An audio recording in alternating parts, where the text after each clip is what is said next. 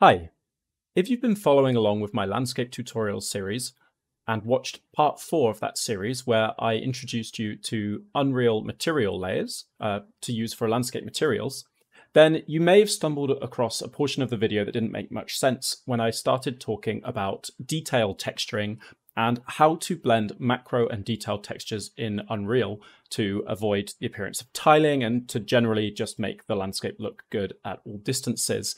And the reason you might have stumbled over it is because when I was editing that video, I mistakenly cut out the portion where I actually implemented the solution for detail texturing.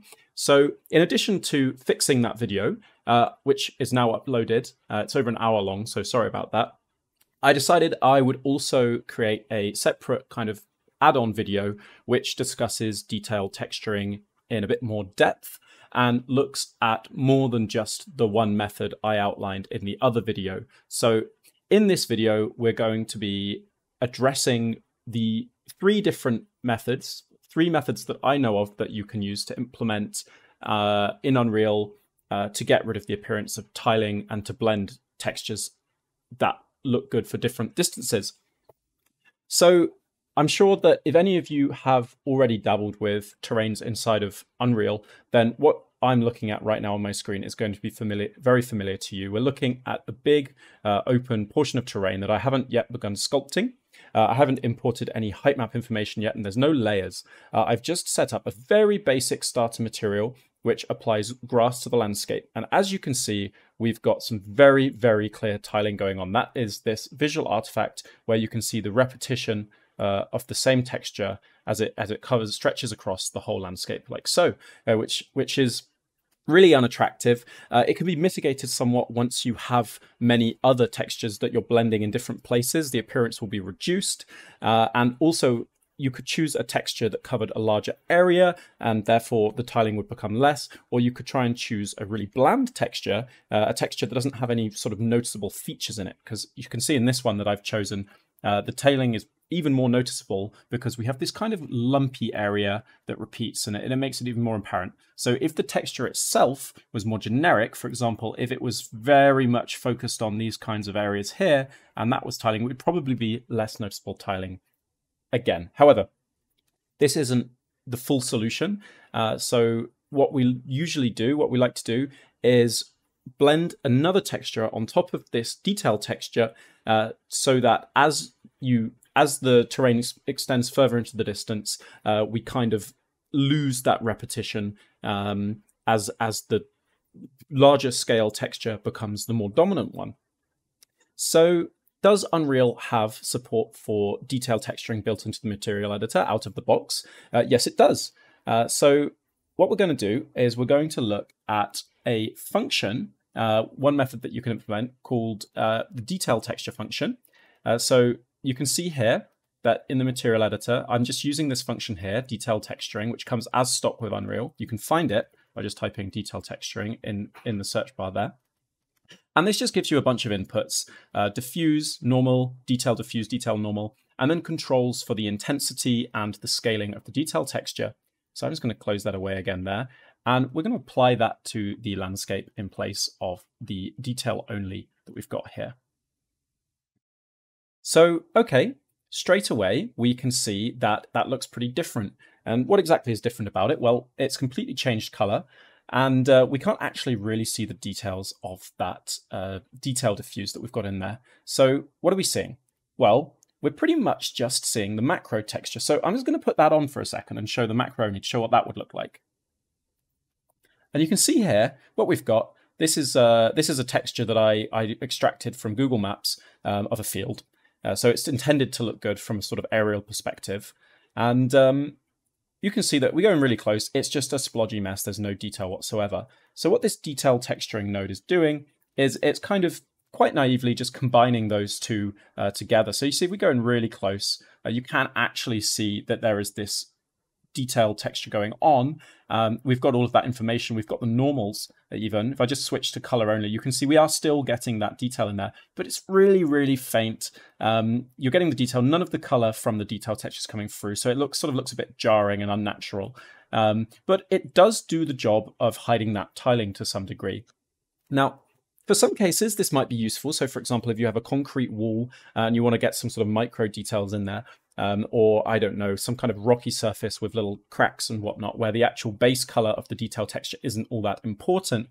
However, for a large, expansive and kind of varied prop, I don't know if it's a prop environment like a landscape, it's not going to work all too well. So one of the, there's thankfully another couple of methods, and I'm going to go to the most common one next, the most commonly used one, the one which I see sort of shown in most tutorials, most guides, and most, I don't know, breakdowns, and that is to use distance-based blending. So I'm just going to get that up.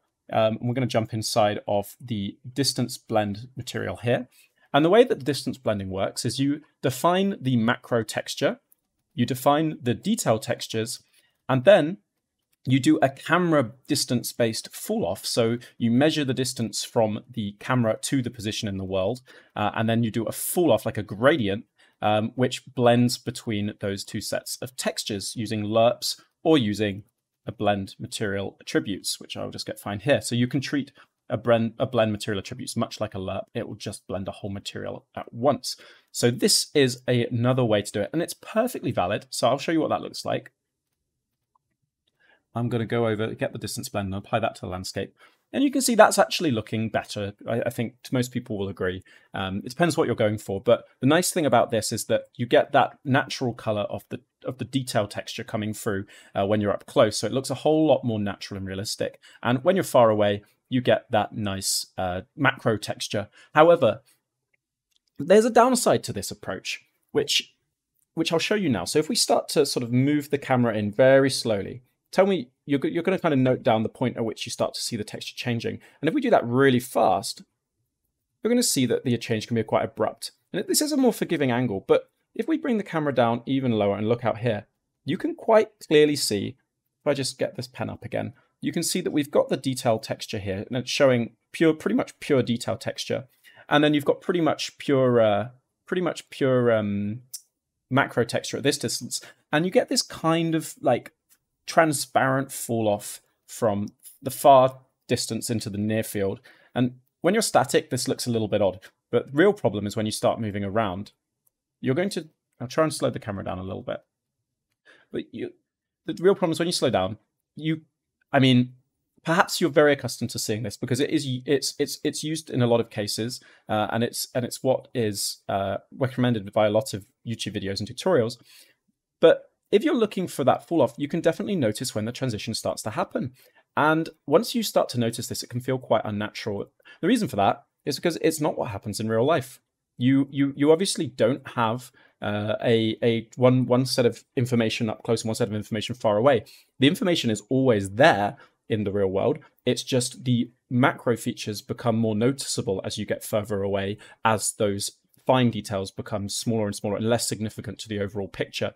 So this method kind of abuses that fact, and sort of we accept it because it's sort of synonymous. It kind of creates that same feeling, but the detail is actually disappearing. Another thing to note about this method is that when you're right up close to the landscape, the ground here doesn't take any of that color information from the macro textures. So depending on the distance that you set, and you can change the distance by going into the material and driving this fall off distance parameter. So if we increase that to 1000, like so, then you're going to start noticing that that tiling becomes way more noticeable again. And we have this very uniform color everywhere. Now, you might introduce a noise map to add some variation to the color of the detail texture, but by that point, you're introducing another texture and you're kind of requiring extra controls and sacrificing simplicity a little bit.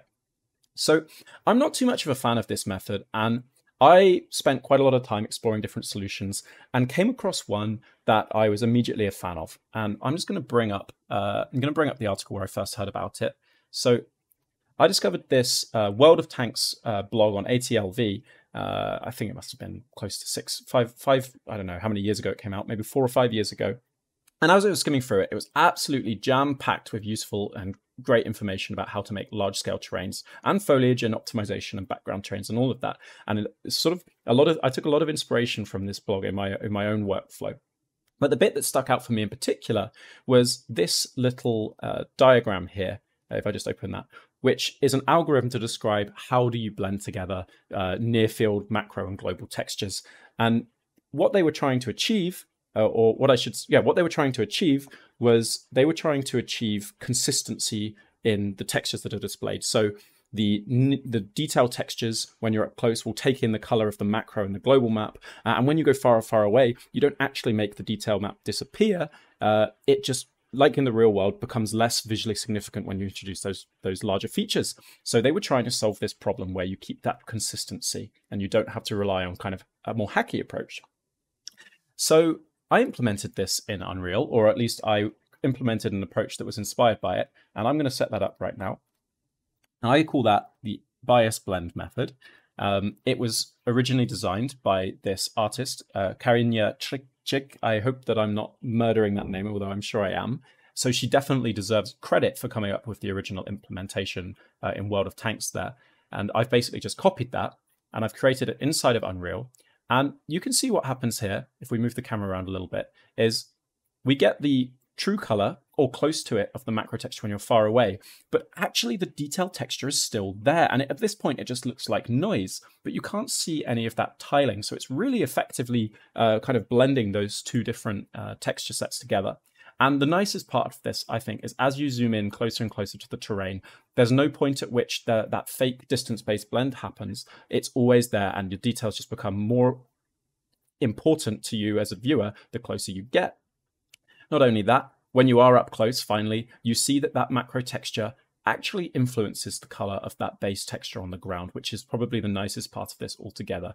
Now, you can imagine that if you were to implement a few different layers, you have rock, you have sand and dirt, and you start to kind of merge all of these different aspects into a real terrain, you're going to end up with something that holds up really, really well at a distance and something which holds up really, really well up close. And you're not really sacrificing anything, or at least you are sacrificing something, which I'll get to in a minute, but it's probably visually, at least in my opinion, the best result that you can get without going completely overboard.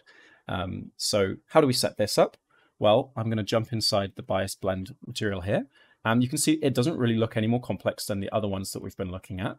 Where does the magic happen? Well, it happens up in this detail color blending section. So what we've got is we've got our macro texture here, which is the sort of distant terrain. And we're just plumbing that into this, which could be broken into a function effectively, this part here. And you see that we've got 3 of these little nodes here, 2 texture samples and 1 texture object. So the texture object here is the detail texture. And then we're sampling it twice. And why are we sampling it twice? Well, it's because we need to find the average color of the texture. And that's what we're doing down here in this texture sample. In this texture sample, you have to make sure in the settings that you've set the MIP value mode to Mip-Bias. So MIPs are essentially lower resolution versions of the same texture. And I'm Mip-Biasing it all the way up to 9. So we're essentially choosing a very, very blurry version of that texture. We're then subtracting that blurry version of that texture from the diffuse macro. And then finally, we're adding back in that sharp map. And that's it. So if we have a look back inside of the viewport now, you'll find that if we go and play with that bias result and if we say, let's put that bias on 0, that completely removes, apart from the normal maps, we've completely lost the detail texture there. And if we start to raise that value up, 2, 3, 4, 5, 6, 7, you can see we have the ability to determine how much the detail texture influences the color of the terrain. So this is really nice. Not only does it actually give you kind of a better base to work from in the first place, it also allows you to control and art direct the scene more than either of the other 2 approaches without having to rely on just tinting things. So, of course, there is a downside, and the downside is that it's costing you an extra texture sample here. So, whereas with the other 2 methods, you only have 1 texture sample for the detail color, with this one, in order to use the bias method, you have to use an additional texture sample. This might be acceptable depending on your use case. I find that typically it is acceptable and within budget to use this approach, and it's always my preferred method, but your mileage may vary depending on the project. If you want to sacrifice a little bit of flexibility and a little bit of ease of use, there is another way you can do this, which is you can just throw in a vector. You can call that vector average color, and then you can go into the color picker here, and you can pick the color of the texture sample. Oh, that didn't work. Oh, it did work. And then you plug that in to be subtracted instead and cut out this additional sample. And you can see that those are exactly the same color. So if I apply this result now, you can see it looks exactly the same. What we lose is the ability to change our textures on the fly, because every single time we'd have to come in and set this average color manually again. And we also lose the ability to control the art direction of the texture blending a little bit. So if you can, and I generally do prefer this, I just stick with that texture there using the Mip sampled version of the texture. And I'm really happy with how that works out. So I hope that you find this useful. And let me know in the comments what you think. If you have any other methods that you use or that you know of for blending in detail to macro textures, let me know which method is your favorite. I'm really curious to hear what people think. And remember to credit Karyna if you do use this material. In fact, I should probably put a little note in here somewhere saying thanks for coming up with it, because it's great and it's the way that I always use now. So that's it. I'll be releasing more content shortly, and thanks for your time. Bye.